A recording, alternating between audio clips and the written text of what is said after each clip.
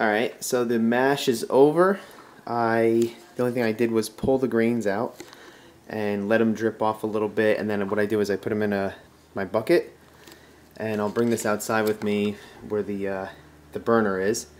and I'll pop them actually on top of here with the strainer